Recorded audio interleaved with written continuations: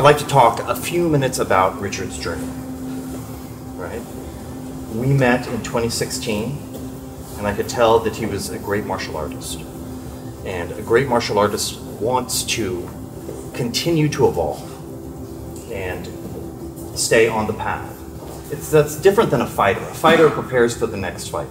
A martial artist is continuously training. And I am really pleased with the evolution of his game. And he's done the work. You know, even though he suffered an injury before the demonstration, that doesn't matter. It's not about how much you can cut on that day. It's about how you sharpen the knife and learning how to sharpen the knife and teaching others how to sharpen their own knives. So when it comes to presenting a black belt, I don't give them out easily. You have to show me that you've done the work.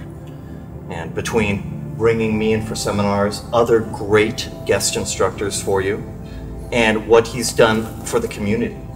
I mean, all of you are here today because of Richard. It's not because of me. It's because of Richard and what he gives to this community.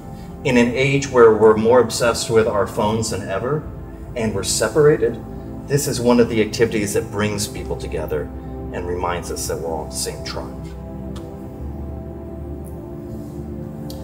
Please remove your brown belt.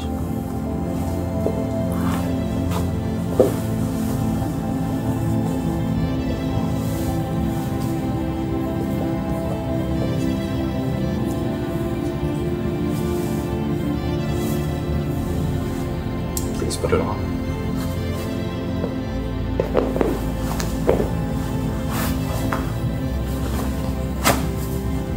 Please turn around.